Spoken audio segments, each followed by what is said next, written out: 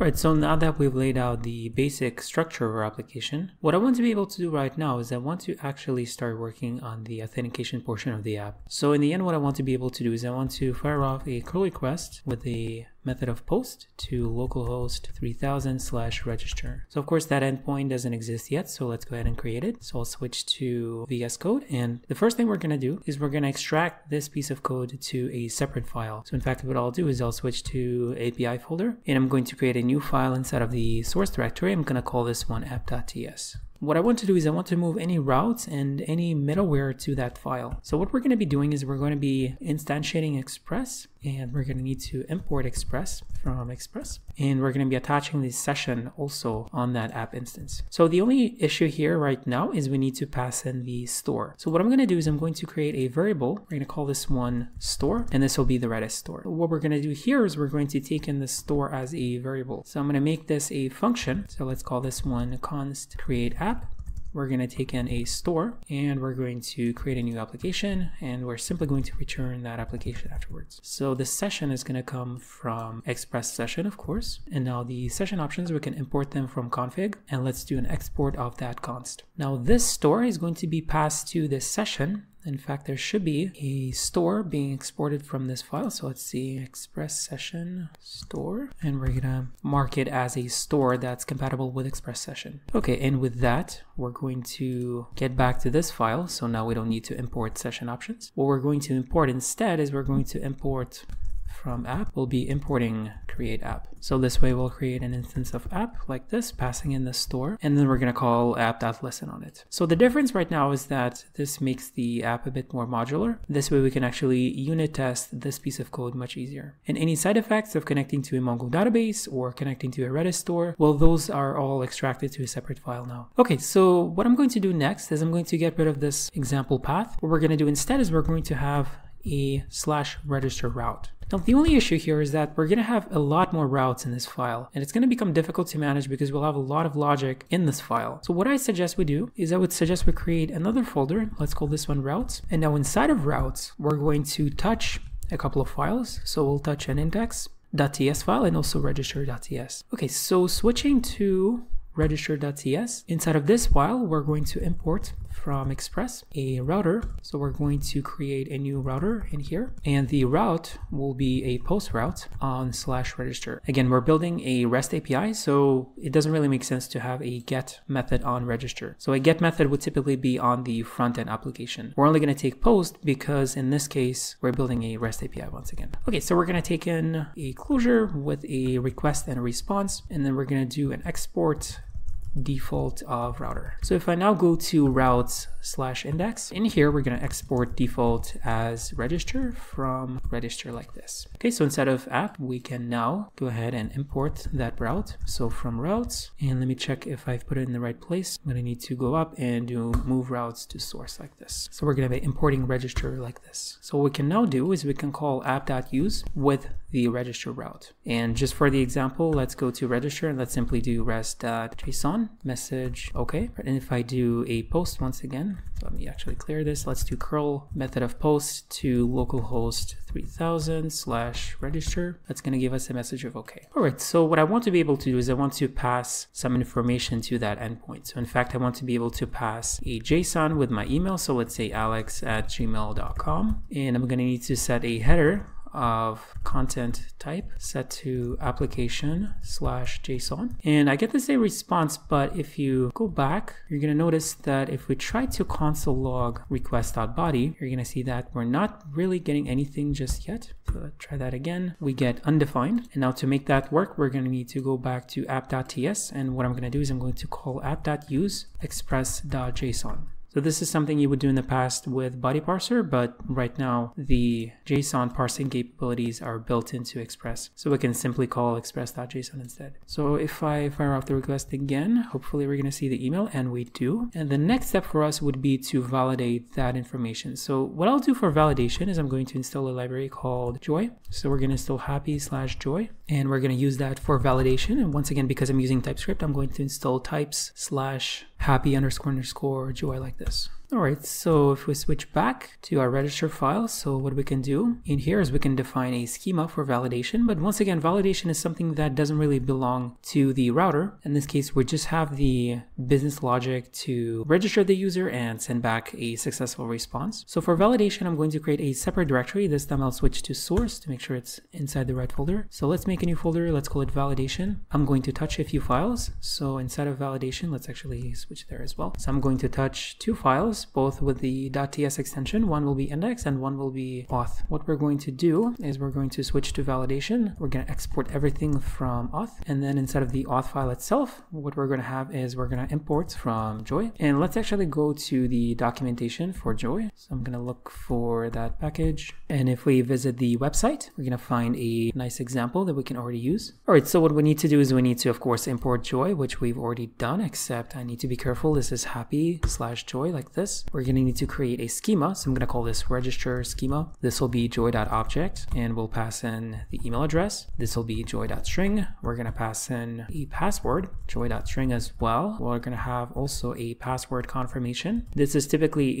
a good practice to follow in the sense that you require the user to re-enter the password, because when they type in something to the input, they're typically not able to see what they're typing because you would most often have the type of password on that field. So to be able to make sure that they type the right thing, you want to ask them for a confirmation. So we're going to ask for a password confirmation. And besides that, we're going to also ask for a name. So this will be a Joy string. For the email, we're going to use the email method. And I'm going to make this a minimum of 8 and a maximum of 254. We're gonna lowercase this because typically when it comes to the email address, so let's say alex@gmail.com, the domain name is definitely going to be case insensitive, but the email address itself is usually case sensitive. But you will find that most email providers will consider Alex and Alex uppercase as the same thing. So to avoid issues in our database, we're going to force all of the emails to be casted to lowercase. We're gonna also trim this and make it required. Now for the name, we'll make it a minimum of 3, a maximum of, let's say, 128. We're going to trim it and we're going to make it required as well. Now for the password, let's say the minimum is 8. We'll make the maximum of 128 and make this required also. Finally, for the confirmation, this one needs to be a valid value, and the only valid value that we allow here is a reference to the password field. And of course, we make this required. So this is only going to work if you give the password confirmation the exact same value as password. So we're referencing password and telling Joy that the only valid value in this case is in fact that password value. Now we're going to come back to the password field. There's a few more things that we need to do here, especially as it pertains to the maximum allowed length. But we're going to come back to it in a bit. So for the time being, let's actually just do an export of register schema. And let's make sure that we're able to import that schema. So let's do import from validation. In fact, in this case, we're going to need to go one level up like this, and we're going to import register schema. And what I'm going to do next is I'm going to await register schema.validate async. We're going to pass in request.body, and we're going to tell it not to abort early. So we're going to set abort early false like this. And we're going to need to make this an async function. So once the validation passes, what we're going to do is we're going to take a few things from rec.body. So we're going to take in the email address. We're going to take the name and the password as well. So the first thing we're going to do is we're going to make sure that the user with the given email address doesn't exist yet. So to be able to do that, we're going to need to leverage Mongoose. So what I'm going to do is I'm going to switch back to the terminal. Let's make sure that we are in the source directory of API folder. Let's make a new directory. We're going to call this one models. And inside of models, we're going to touch a user.ts file. Okay, so this is going to be this file over here. And the other thing I'm going to do is I'm also going to touch models index.ts. Okay, so inside of this file, what we're going to do is we're going to import Mongoose from Mongoose. We're going to create a constant of user schema. This will be a new schema. And once again, we're going to have an email address of string. We're going to have a name of string. We'll have a password. And we're going to also pass in timestamps. So I'll say timestamps set to true. And what we're going to do in this file is we're going to export const user. So this will be a model. Let's import model from Mongoose. So we'll give it a name of user and we'll pass in the user schema. In fact, looks like Mongoose is not needed here. So let's remove that. And then inside of the index file, what I'm going to do is I'm going to switch to models index, and I'm just going to export everything from user. In fact, to be consistent, I'll switch to lowercase. I mean, doesn't really matter, but let's switch to models. User will become user.ts. So this will be our user. What I'm also going to do is I'm going to define an interface of user document. This one is going to extend document. In fact, this document will come from Mongoose. This. And I'll define an email. This will be a string. Same thing for name, same thing for password. Okay, and I'll pass in the user document in here on the model. And again, this is only for TypeScript. If you're just using JavaScript, you don't really need to do this step. Okay, so once we are here, what we can do is we can do an import of user, first of all. That's done for us with an autocomplete. But I'm going to do user.exists with an email, and we'll assign this to a variable of found. I have to call await on it. And if the email in fact was found, what we can do is we can throw new error invalid email. Now, as it pertains to validation error messages, you want to be careful in the sense that you don't want to expose too much information. So for example, one thing you could of course do is you can just say that email is already taken. But this is going to reveal a bit of information about your database. If you want to be generic and not expose too much information, you may want to just simply return back invalid email. Okay, and then if the user wasn't found, in fact, so what we're going to do is we're going to call user.create, and I'm going to pass in the email, the name, and the password. We could return back the user object itself, or we could just simply return a message of OK. So let's simply do this for the time being, and I'm going to do a curl of post on localhost 3000. In fact, let me actually type this out because we're going to be typing these commands a lot. Let me actually create a README file. I'm going to call this node.auth, and I'll have a section for curl. So inside of this, I'm simply going to paste in all of the curl commands just so we don't type them over and over again. Okay, so this will be a curl with the method of post on /register. We'll have a header of content type of application /JSON. The data in this case will be an object, a JSON object with email, let's say set to alex@gmail.com. So let me go ahead and put this on a separate line. So let's say that's going to be our email. We're going to pass in a name, say Alex, and then the password will be just going to put secret, and I'll put in a password confirmation of secret as well. Okay, and let's just make sure that this is 8 characters long. We'll just add a couple of digits. All right, so I'll try to copy this and I'll switch to my terminal. If we run this, we get a message of OK. So what we can do right now is I'm going to run docker exec in interactive mode on the node.auth database container. We're going to run Mongo. We're going to pass in username of admin, password of secret, and the database will be auth. Okay, so let's check the database. Database.users.find. Now let's actually do pretty on it. Okay, so we did save the user, but we saved the password in clear text, which is bad. And we also didn't actually log in the user. So before we address the password issue, let's go back in here. And what I'd like to do ideally is I'd like to simply call login, passing in the request and the user ID. So this would be an ideal API I'd like to use. So let's actually assign this back to a user, and I'm going to create another module. So I'll switch back to API and source.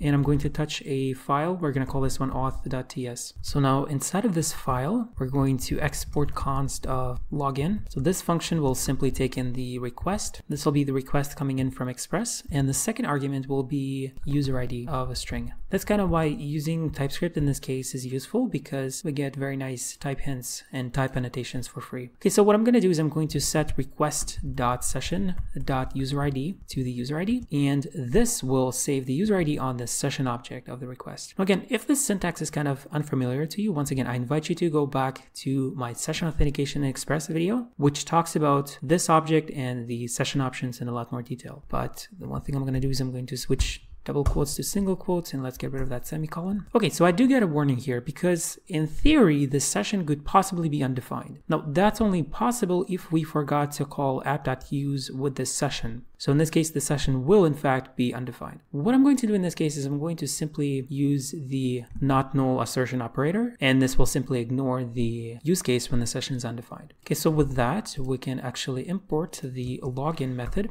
or function in this case, and we're going to do exactly that. So we're going to set in a user ID on the session, and this should hopefully set a cookie for us. So to double check that, in fact, let me go back in here, and I'm going to delete everything from users, and I'm going to rerun that same curl command, except this time I'm going to add a -v flag in the beginning like this. Okay, as you can see, we get a set cookie header. So this means that the cookie is being set. And in fact, to be 100% sure, let's do a find once again. So the user is in fact being created. And what I'm also going to do is in a separate tab, I'm going to run docker exec, again in an interactive mode on node.auth in this case cache. We're going to connect with Redis CLI with a password of secret like this. So if I do scan 0, you're going to see that session being created in Redis. So if I do get on that session, you're going to see the value. So here's the user ID, ends with 4F2, and this is the user ID 4F2. So it's matching up. And also the time to live right now is a little bit less than half an hour. So what we could do now is if I use that same cookie, I could do curl with a post on localhost 3000/register. And what I can do is I can put that cookie value inside. So if we copy SID equals that token, so we're going to put it in, and this will send a request to register, except, well, there's one thing, the server seems to be hung up, so we don't get any reply, but this is because we get an unhandled promise rejection. But there's also a second issue, and it's the fact that we're actually able to get into register. If I do, let's say, a console log here,